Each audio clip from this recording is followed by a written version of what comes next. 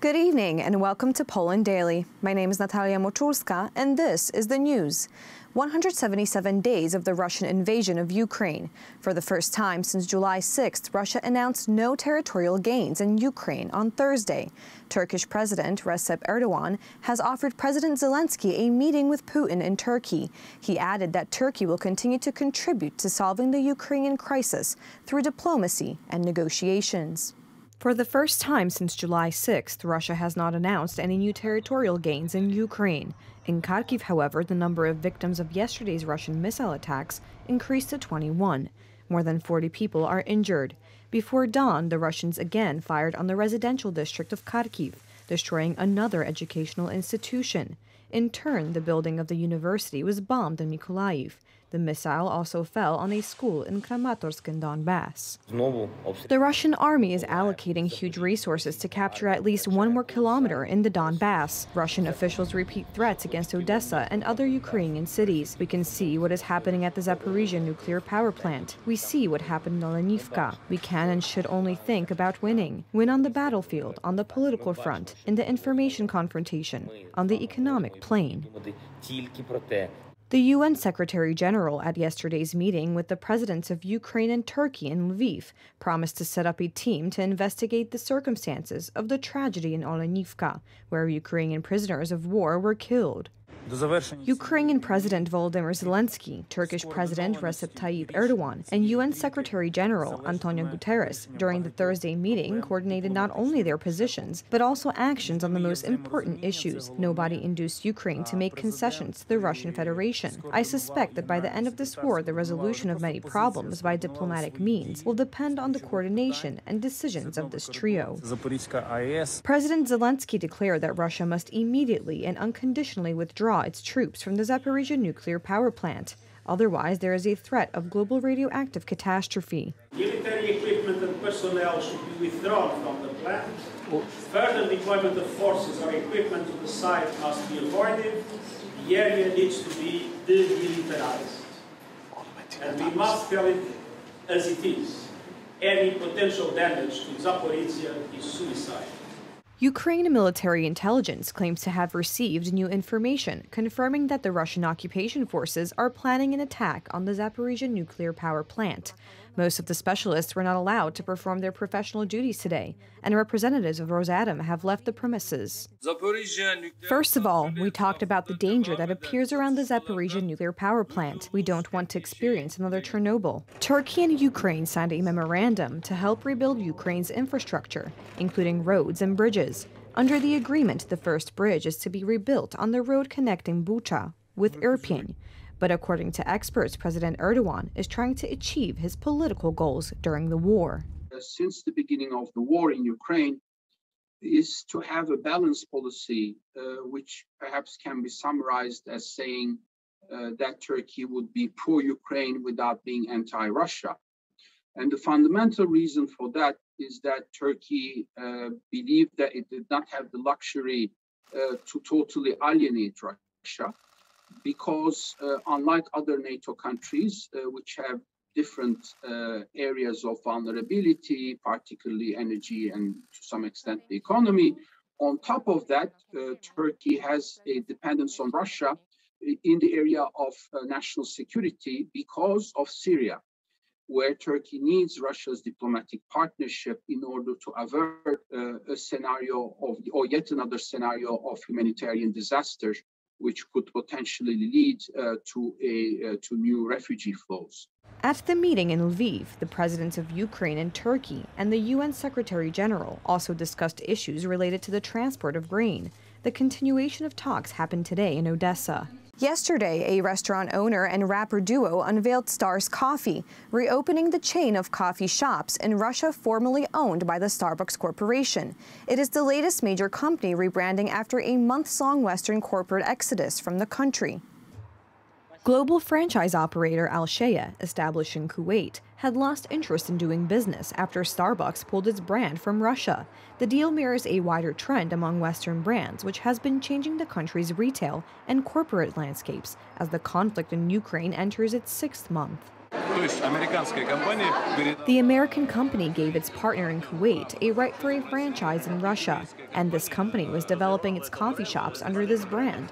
When Starbucks decided to leave Russia, the company from Kuwait had lost interest in doing business without the brand, so they sold the right for their rental locations. We won the tender, acquired it, and made our own brand. There were a lot of participants. That is it. We just found other suppliers, found the right roasters, and because the baristas mixed it all correctly, we have a product that we think will be competitive. At a packed launch in central Moscow, rapper Timati presented the new brand, whose logo features an image of a woman with a star above her head, alongside co-owner and restaurateur Anton Pinsky. Banned from using the Starbucks logo, Timati said they had sought to find some continuity, namely the circular shape and female gender, which he said contrasted nicely with the brown cigar-like masculine color in the new logo. People's perceptions may be different, but if you compare, then apart from the circle, you won't find anything in common. The common element is a circle indeed, the swan princess, Russian beauty, and a traditional Russian kokoshnik. Starbucks declined to comment on the similarity of the logo and name, but referred to an earlier statement in which it said the company had made the decision to exit and no longer had a brand presence in the Russian market. Seattle-based Starbucks, which helped popularize takeaway coffee in a traditionally tea-loving society, said it would exit Russia after nearly 15 years in late May. Starbucks had 130 stores in Russia, operated by its licensed Alshaya Group, with nearly 2,000 employees in the country. Pinsky said shops would gradually reopen throughout August and September. German Chancellor Olaf Scholz rejected accusations of impropriety in his handling of a multi-billion-euro tax fraud. This scandal led to a situation in which the German state treasury suffered billions in losses. The chancellor emphasizes, however, that he did not know anything about the case. In the scheme of cum-ex, or dividend stripping, banks and investors would swiftly trade shares of companies around their dividend payout day, blurring stock ownership and allowing multiple parties to falsely reclaim tax rebates on dividends. The loophole, now closed, took on a political dimension due to the sluggishness of authorities under the mayorship of Scholz at demanding repayment of millions of euros gained under the scheme by local bank Warburg. Warburg, which plays a big role in Germany's second-largest city, eventually paid its tax bill of around 50 million euros after the Federal Finance Ministry intervened. During his second appearance in front of a Hamburg parliamentary committee of inquiry into the cum-ex affair, one of Germany's biggest post-war corporate scandals, Scholz said he did not exert any influence on the Warburg tax case. Of course I would like him to come clean, but I honestly don't expect anything. I expect him not to remember and to refer to his former statements. I think that in the end, transparency will benefit the truth here, and that in the end we will know how it went. And we believe that we already know 90% of that today. We can see that from the files, we can see that from the communication situation, and we can see that from the behavior after the events, because many things have been deleted here, have been concealed or attempted to be concealed. These are all things that one does not do if one has nothing to hide. Scholz has denied any knowledge of this cash or its origin and said he no longer has contact with the lawmaker involved.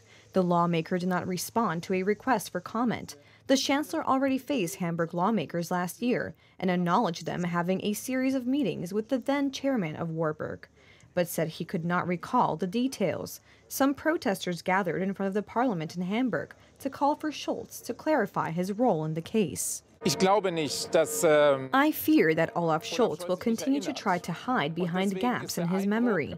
That is why we are standing here and demanding transparency and clarification from him. The expectation is that he will contribute to clarification, because that would actually be the role he should take on as a politician. After all, citizens have been robbed in these transactions, and the political actors should be on the right side and provide clarification instead of obstructing it. The case threatens to undermine the chancellor, even as he is trying to hold his coalition together in the face of public discontent over soaring energy inflation. His popularity is already lagging that of his economy and foreign ministers, while just 58% of Germans think he is doing a good job compared to an average of around 70% for his predecessor, Angela Merkel, during her 16 years in office. Tekla Juniewicz died at the age of 116. A woman from Gliwice is the oldest Polish woman in history and the second oldest person in the world. But above all, an extraordinary woman with a great heart and strong character. She lived 116 years, 2 months, and 9 days. Mrs. Tekla Juniewicz passed away at the age of 116. We will all remember her as the oldest Polish woman and the second oldest person in the world. But I still remember our last meeting. An unusual woman with a big heart. Mrs. Tekla, it is an honor that I was able to meet you. Tekla Juniewicz was born on June 10, 1906, in the village of Krupsko, in what was then Austria-Hungary, 40 kilometers from Lviv. She was 12 when Poland regained independence, and 33 when World War II began. Mrs. Tekla was very active all her life. She hated stagnation. She liked cinema, historical programs, playing cards, and flowers. She gardened, read a lot, loved company and traveling. She loved her family very much, with whom she was very close to, as described on Gliwice official portal, gliwice.eu, paying a tribute to the oldest Polish woman. Thank you so much for joining us this evening. Please stay tuned for Poland Daily Weather, Poland Daily Business, and some of our other programs. But for me, it's have a great weekend.